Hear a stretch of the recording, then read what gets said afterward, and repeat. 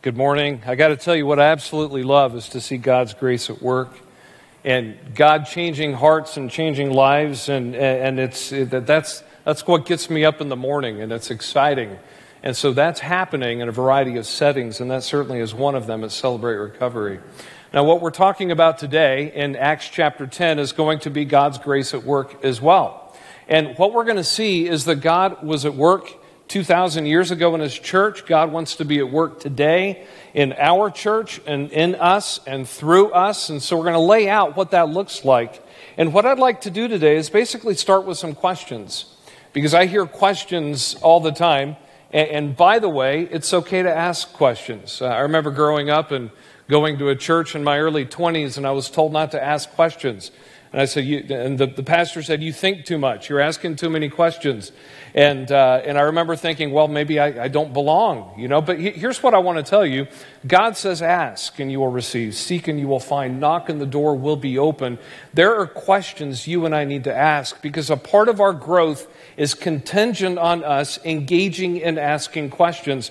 Today, there are 3 questions that I hear quite often that are answered in today's passage. And so I want to lay out those 3 questions for you. And maybe you've asked these. And as a matter of fact, if you've asked these questions, just kind of raise your hand, whether you're here or at home, and just say, I've asked that. What of those who have never heard the gospel? Have you ever asked that question? Besides me? Okay, what happens to those who don't hear? What happens there? Well, that question is addressed as we get into Acts chapter 10. Or here's another one. If you've ever read through the book of Leviticus, the question is God a legalist? Is He expecting us to be a legalist? I don't know if you've ever asked that question, but I certainly have. And that question is going to be addressed today as well. Or how about the whole issue of God's chosen? And it seems like God might have favorites. Does God have favorites? And that's a good question to ask. Does God favor some people over others? And so we're going to get into today's passage to really answer all 3 of those questions. And so if you've ever asked those, we're bringing those questions to Scripture today, Acts chapter 10. And what I'm going to do is I'm going to take you through 23 verses as we basically look at 3 answers to those questions. And so the first question, what of those who have never heard? The point number 1 in your outline is this: God will reward those who earnestly seek Him. And we're going to meet a guy named Cornelius here in Acts chapter 10 who is earnestly seeking God. And he's never heard of Jesus, and he's outside the loop, but yet he is seeking and earnestly desirous to connect to the one true God. And because of that, God moves in Cornelius' life. And so we're going to get into that. So Acts chapter 10, follow along. I'm going to read some of these verses to you.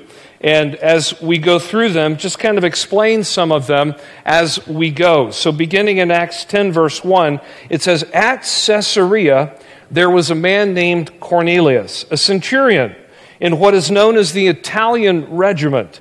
He and all of his family were devout and God-fearing. He gave generously to those in need and prayed regularly." Now, this tells us a whole lot about this guy named Cornelius. And so first of all, let me just kind of describe what's going on in these verses to you. He says, at Caesarea. Now, I've been there. Caesarea is along the coast north of Tel Aviv.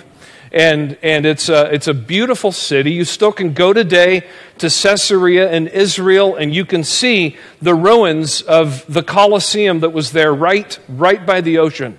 And you can walk into this port city that all the roads in town led to the port city. It was actually built as a Roman city, and so because of that, it was much more Roman than Jewish.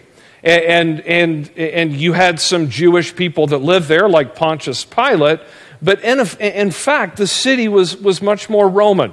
And understand that. The culture was much more like Rome than like Jerusalem. And this guy is a centurion.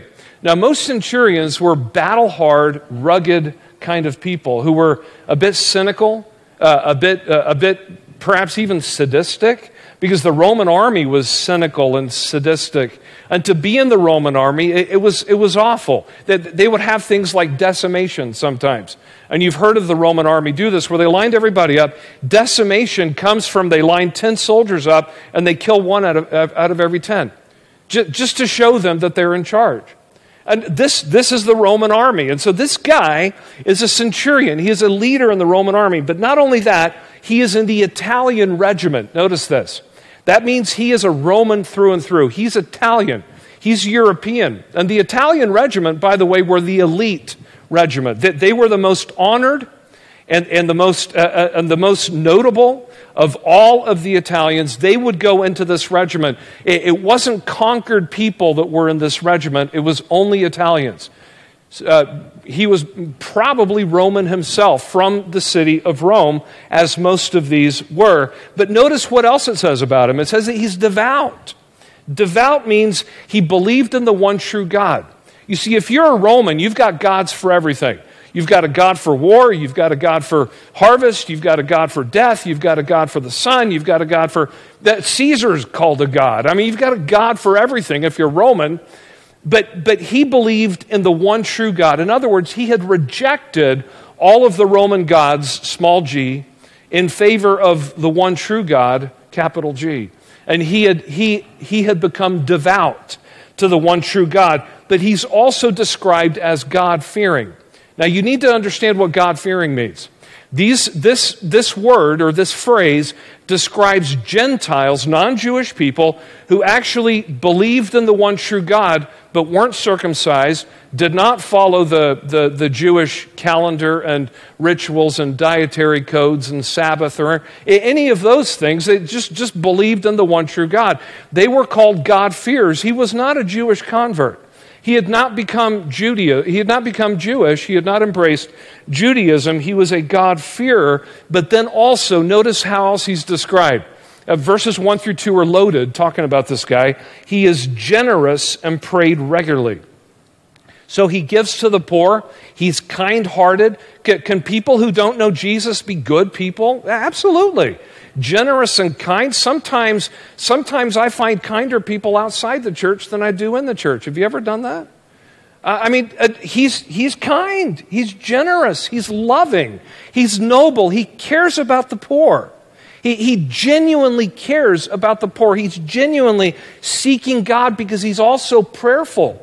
And so you see all of this going on in Cornelius, but what we understand is that he does all these things, he is all these things, but he's not yet right with God. He needs Jesus. And that's the point of the story. He's not yet right with God. And so what we're going to see in this passage, we're going to see a person who's not yet right with God, who's actually quite noble and good. And then we're going to cut to Peter, who is right with God, and he's stuck in prejudice and legalism. And you got a problem. And sometimes this describes the church. And God is saying that there's two conversions that take place in the passage we're going to read. You've got the conversion of Cornelius, and then you've got the conversion of Peter out of legalism and prejudice. And both of those need to happen for the church to move where it moves. And so that's what's going on. This guy is a good man, genuinely good, but he still needs Jesus. Now go with me to verse 3. It says this: on one day at about 3 p.m, Cornelius had a vision. He distinctly saw an angel of God who came to him and said, "Cornelius." Now Cornelius stared at him in fear. Now notice that Cornelius' response is fear. Now I'm pointing that out because later on Peter gets a vision, and his response is he yawns and says, "Yeah, I don't know." And there's a big problem between the two. But Cornelius responds, he doesn't know God, but he responds in fear to God. And this isn't trembling. This is a reverential fear that Cornelius has when God sends this message to him. Here he is. And notice what God says through the angel. Your prayers and gifts to the poor have come up as a memorial offering before God. Do you know what God is saying here? And this might shake some of us if we're legalistic. God is saying he receives the worship of people who don't know him. He hears the prayers of people who don't know him. He is saying that this guy didn't quite know God, and he's devout, and he's giving, and he's compassionate for the poor. And God is saying, I am receiving what you have done as worship for me. Now I want to introduce myself. And that's what's happening here. Well, we ask the question, what of those who have never heard? And here you've got this guy, Cornelius, who has never heard, but yet we're going to see that God is drawing him to himself. God is pulling him to himself. Now, another thing I want to point out is that the angel of God says to him these words. He says, your prayers of gifts to the poor have come up as a memorial offering before God. Now send men to Joppa, bring back a man named Simon who is called Peter. And he says, let me connect you to Peter. Now I want to make a really clear point here. The angel is not preaching the gospel to Cornelius. He could, but he doesn't. He doesn't say, Cornelius, the God that you have been seeking is Jesus. He died for your sins. Put your faith in him. He doesn't preach the gospel. Preaching the gospel is for the church, not for the angels. And and so what he does is he connects Cornelius to Peter. And why is preaching the gospel for the church and not the angels? Because there is a counterfeit. And there are angels who are not of God. They're called demons. And there are two main religions on the face of this planet who have started when angels have told the founder of this religion, here, write down these words. I'm giving you another gospel. And you've got a problem. Paul said these words. He said this himself in Galatians 1:8. He says, even if an angel of God preaches a gospel other than what has been given to you through the apostles, let them be cursed. And so it's important that the angel does not preach. The angel connects Cornelius to someone who can. And what does this mean? This means that we as a church, and the church is made up of everyone who has put their faith in Jesus, it's up to us now to share the gospel with those that God is drawing to himself. People like Cornelius, who are far from God, who have a hunger for God, who are wanting to know who God is, it's up to us to explain that. And so God is at work on Cornelius' heart, and God is also at work simultaneously on Peter's heart. So what is going on with Cornelius? Verses 5 through 8, I read verse 5. Let me read it again. Now send men to Joppa, bring back a man named Simon who is called Peter. He is staying with Simon the tanner, whose house is by the sea. When the angel who spoke to him had gone, Cornelius called two of his servants and a devout soldier who had been one of his attendants. He told them everything that had happened, and then he sent them to Joppa to go fetch, basically, Simon Peter, who is there. So what is happening here? Well, what's happening is God is drawing Cornelius and his entire household. And it's going to be all his friends too, to himself. And something tremendous is going to happen that we're going to cover next Sunday. But that's what's going on. It's explained in Hebrews 11, verse 6. Listen to what we are told in Hebrews 11, 6. Without faith, it's impossible to please God, because anyone who comes to him must know that he exists and that he rewards those who earnestly seek him. This is talking about us who know who he is, but it's also talking about people like Cornelius who don't. And God says, I want to reward those who earnestly seek me. If you respond to the amount of light that you have been given, I will give you more. And that's what's happening with Cornelius in this case. It happened with Cornelius, but it still happens today. And if you love to read, write down a couple books I'll recommend to you in this. One of them is Dreams and Visions, is Jesus Awakening the Muslim World. It's amazing to see what God is doing through dreams and visions, much like with Cornelius. And if you read this book, Dreams and Visions, God is Awakening the Muslim World, what you'll see is that never does someone have a dream of the gospel message. Jesus appears to somebody and says, now, I'm going to send you to the marketplace. Go look for a person wearing a red shirt. They'll explain it to you. And then they go to the market. They look for a person wearing a red shirt. And the person wearing a red shirt says, yes, I was sent here by Jesus. I guess I'm supposed to explain the gospel to you. That's what happens. It's what happened with Cornelius and Peter. It happens today. Colin, my son, was in Lebanon, Middle East. He's returning to the Middle East here in a few months as he engages once again in mission work. But he was speaking with a man in his 90s when he was there a few years ago in Beirut. And the man was talking to him, and Colin said, do you know Jesus? And the man smiled and said, yes, I know Jesus. Years ago, I was sick, almost dying, and I had a dream. And in my dream, I saw a room with 12 men at a table, and then there was a man in a white robe at the end of the table, and he held up a cup and he said, 'Take and drink and be healed.' He said, 'I woke up and I was healed. I don't know why.' So he sought out Christians who explained to him who this man was, and this man, now in his 90s, told Colin, he said these words, he says, 'My passport says I'm a Muslim, but in my heart I follow Jesus.'" God had rewarded his search for him as he earnestly sought him, showing him who he was. Or there's a video, you can look it up today online. It's about a Maharaji, a guru of gurus in India, who has a dream, and in this dream, God says to this Maharaji, "Go to this particular temple, and I will explain to you who this man I'm showing you is." And he's showing him Jesus in a vision. And then he gets another vision of a guy named Ravi, who he would come to know, and he gets this image of Ravi, and he knows, I've got to travel 6 hours to this particular temple, and I've got to look for a guy named Ravi to explain to me who this person is that I saw in a vision. Well, God is also giving Ravi a vision.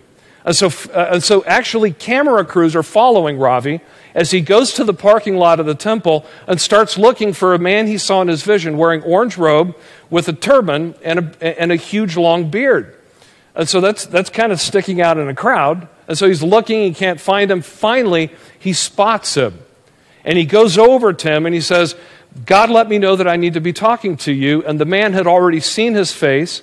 And so they go back into the temple, the Hindu temple, where they start talking. And Ravi, just an ordinary Christian man, leads this guru to Jesus. And this guru goes back and starts telling every one of his students now about Jesus. And it so happens. You see, God is doing things like this. God will reward those who earnestly seek Him. And another good book that you might read is Seeking Allah, Finding Jesus. If you've not read that book, about a young Muslim man who is desperately looking to draw closer to Allah, and in doing so, he meets Jesus face to face. So part 2, so God will reward those who earnestly seek Him. Well, the second question that we ask is this: is God a legalist? Understand this: God must deliver us from legalism and prejudice. So God is at work on Cornelius' heart. But now God has to be at work on Peter's heart, because Peter can't preach the gospel to him while he's stuck in legalism. And he is stuck in legalism, and he is stuck in prejudice. He won't even walk into a Gentile's house at this point.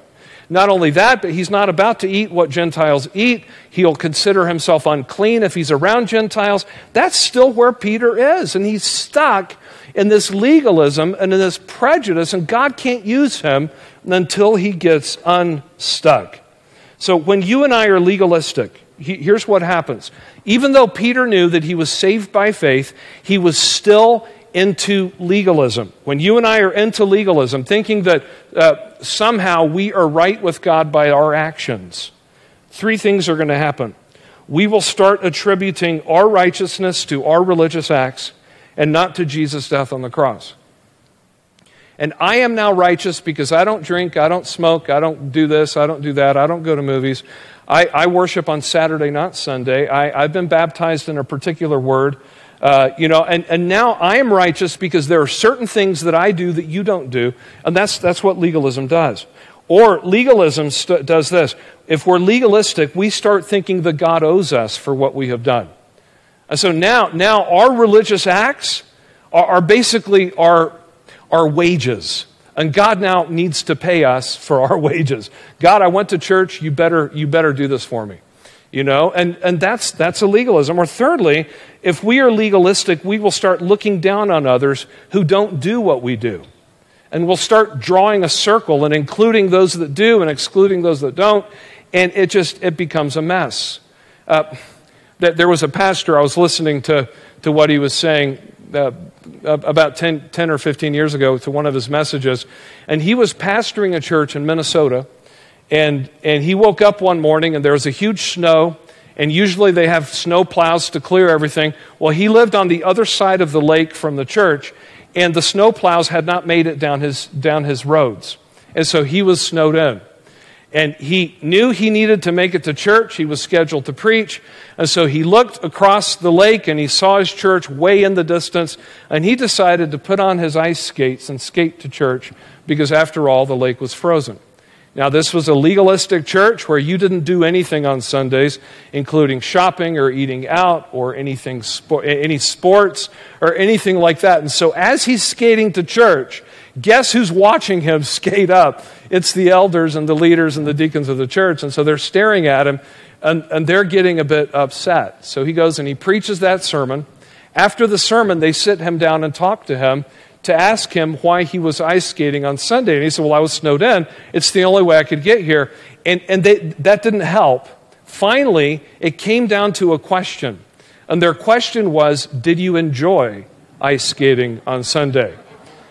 And he said, no, I didn't enjoy it. And so because of that, they said, okay, it must be all right.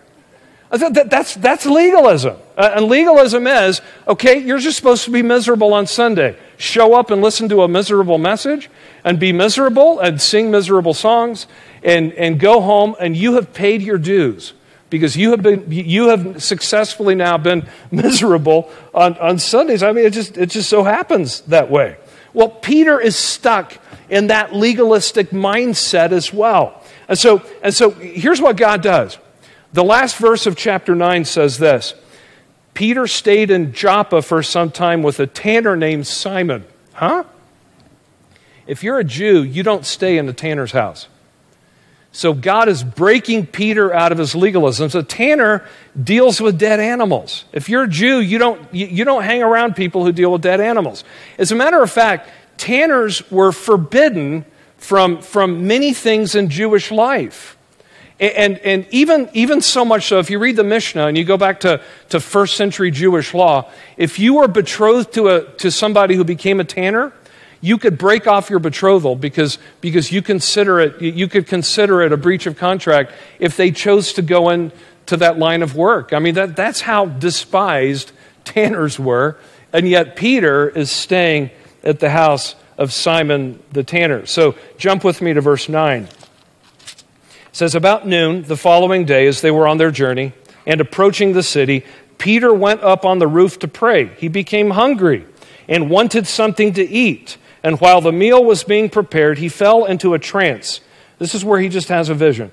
He saw heaven opened and something like a large sheet being let down to earth by its four corners. It contained all kinds of four-footed animals as well as reptiles and birds. And the voice told him, get up, Peter, kill and eat. Get up, kill, and eat. So basically, God shows him a menu and says, all this stuff that you didn't think was on the menu is now on the menu. Get up and eat. Go ahead, have at it, you know. And God is busting him out of his legalism. You see, in Leviticus 11, God had called many of these things unclean. He said, you're not supposed to eat them or you would be unclean. And you're not supposed to be around dead animals or you would be unclean. So what happened between Leviticus 11 and Acts chapter 10? What happened is the cross of Jesus Christ. And Jesus died for our sins, and because of that, cleanliness now is not a physical thing, it's a spiritual thing. And we can now understand that there is nothing unclean in us because we are washed clean by his blood. And that's the whole point. And what God is showing people in Leviticus 11 with all these dietary laws is, I want you to be holy and I want you to be clean. But then God shows us at the cross that cleanliness is really a spiritual cleanliness. And we need to be spiritually clean. And these examples of things that would defile our body are just examples, and we should be set apart for God and not defile our spiritual body because our body is a temple. I can preach a whole sermon on this, and I don't want to go down that road. But there are three main things the church is going to have to break out of. Three main legalisms in Acts the church has to crack out of and break out of. And one of them is this dietary stuff. Because God is wanting them now to relate to non-Jewish people, and God is saying to Peter, Peter, this whole cleanliness thing, I have made you clean at the cross, now kill and eat. This is now on the menu. You can do this. And God is showing Peter these things. It takes him a while to get it, but God is showing him these things. Dietary laws were one thing. The Sabbath was another thing. Jesus started healing on the Sabbath and doing things on the Sabbath, and he caught a lot of resistance from legalistic Jewish leaders because of what he did on the Sabbath. Now the church, they never met on the Sabbath. Now you've got people today that say that you're going to hell if you don't worship on Saturday because that's the Sabbath. Well, that is not true. The fact is the Bible says that the early church met on Sunday. That was the Lord's Day because that's the day he rose from the dead. And it was a remembrance of the fact that he died to cleanse us from all unrighteousness, and he rose again. And we gather on Sundays to celebrate, not to mourn. Well, we gather to celebrate that he is risen. And we gather to honor that. And that's why we meet on Sundays. And by the way, Hebrews 4 tells us that Jesus is our Sabbath rest. Yes, it's good to take a Sabbath day rest, but don't get legalistic about it.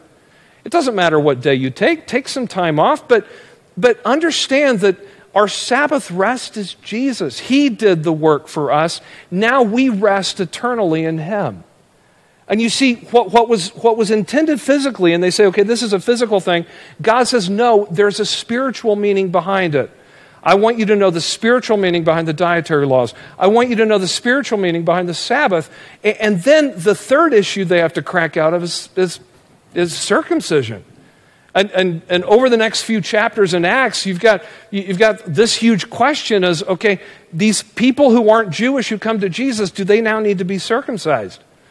And there's a whole lot of people saying, yes, they do. It's Jesus plus circumcision equals salvation. And they come back and they look at this and they say, no, that's a legalism as well. And Paul later goes on to talk about the circumcision of our hearts, where the deadness of our heart is cut away so that the Holy Spirit can fully inhabit who we are. And you see, these are spiritual meanings that the church then had to embrace and had to come to know. Go with me to verse 14. So the sheet is lowered before Peter, and this is what Peter says. As soon as God says, Peter, this stuff is on the menu, Peter says this, verse 14, surely not, Lord, Peter replied, I have never eaten anything impure or unclean. Surely not. So Peter looks back at Jesus and says, nah, I'm not going to do it. You know, God appears to Cornelius, and Cornelius has reverent fear.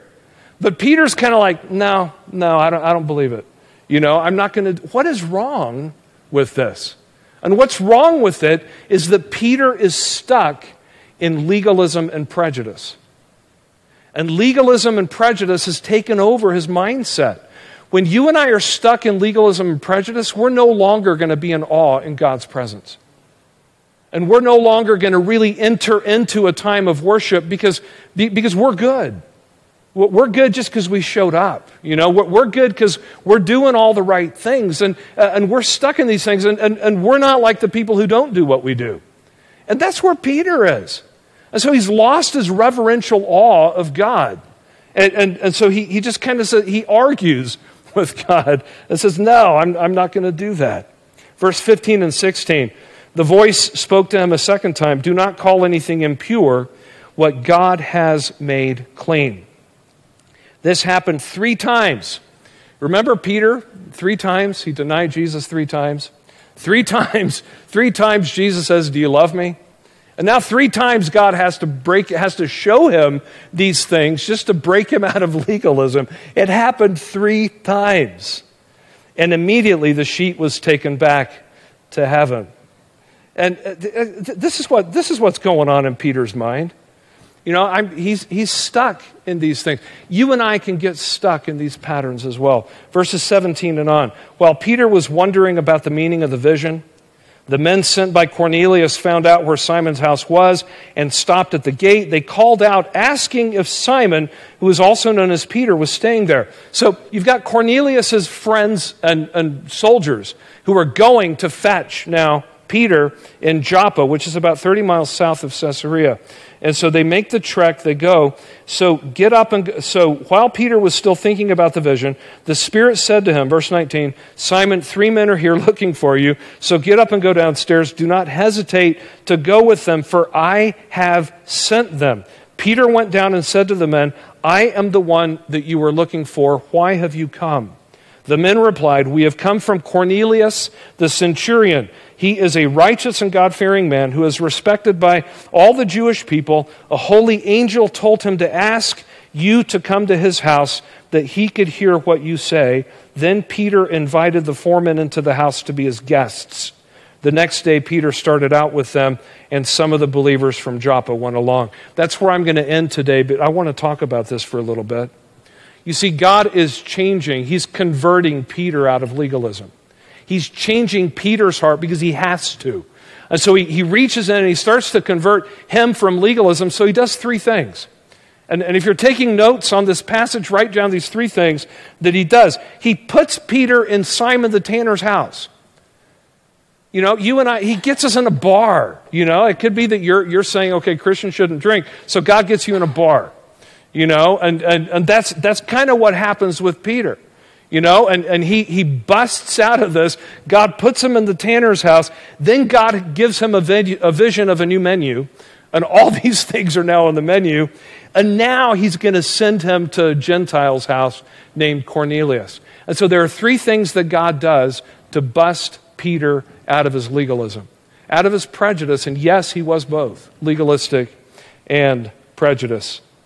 If you're a follower of Jesus, expect that he will put you in a place to also bust you out of legalism and to bust you out of prejudice, because you will be ineffective for him until you do. So, God will reward those who earnestly seek him. God must deliver us from legalism and prejudice. And thirdly, God wants all nations to know him. God wants all nations to know him. I want to show you something really cool that's happening in the book of Acts right now. In Genesis chapter 7, God floods the whole world. And he spares Noah and Noah's wife and Noah's 3 sons, Shem, Ham, and Japheth, and their wives. And they are all spared in the ark. And then once the flood is over, they emerge from the ark, and Shem, Ham, and Japheth go on to repopulate the whole world. You know the story? And their descendants, you've got the descendants, so everybody comes, the Bible says, from either Shem, the Semites, either Ham, the Hamites, or Japheth, the Japhethites. And probably most of us in this room are watching are probably descendants of Japheth. If you have a European background, if you have an African background, you're a descendant of Ham. If you're Jewish in your background, you are a descendant of Shem. That's why we call it Semitism or anti-Semitism. It comes from Shem. All that to say, guess what God's doing in his church? Acts chapter 8, who comes to Christ? It's a Hamite named the Ethiopian eunuch. And this Hamite comes to Jesus. Acts chapter 9, who comes to Jesus? It's a Semite named Saul of Tarsus. Acts chapter 10, who comes to Jesus? It's a Japhethite named Cornelius. What's God doing? I hope you can piece this together because it's so cool. God is saying, this is how I'm going to build my church. No one is favored. You know, no one is special. I love everyone. I am drawing everyone into my church. At its inception, the church is made up of all these differing ethnicities and nations. That was the whole point. That's why Pentecost happened at the day when everybody from all over the world was in Jerusalem, because God is saying, this is what I want my church to look like. This is what I want your heart to be. I want you, if you are my follower, to have a missionary mindset and love people who aren't like you. And bust out of your legalisms and prejudices so that you can.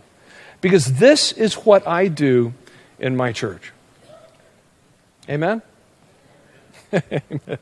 Father, thank you for this passage. Thank you that you grow us, you mold us, you shape us as individuals and as a church. Lord, some of us are asking some of these questions. What of those who have never heard? Thank you for the story of Cornelius. That thank you for even modern day stories like the story of Cornelius that we have heard. And Lord, you have entrusted to us, your followers, to the church, the message of the gospel. May we share that with all those that we know. May we not leave it up to the preachers of the church to do it. May we embrace our own individual calling. May you bust us out of prejudice and legalism. And may we know that you love all people, that there is no favored race, there is no favored ethnicity. You love everybody. You want everybody to be in your family. This is the God that you are. In Jesus' name we pray. Amen. Amen. So we continue to worship God by giving. There are 5 ways to give. Those are in your outline. And we continue to connect with each other, knowing that this is how we grow. And there are a variety of ways to connect, and you can go online to find out how to do that. Would you stand and let me read these verses to you as you're dismissed? I want to read these verses as a benediction for you. These come out of Ephesians 2, 14 and 15. So just listen to these words. For Christ himself has brought peace to us.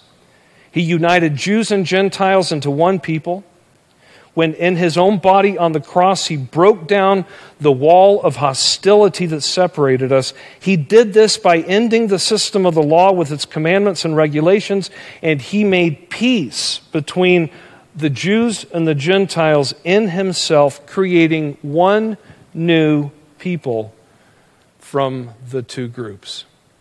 Go now as his people. In Jesus' name, amen.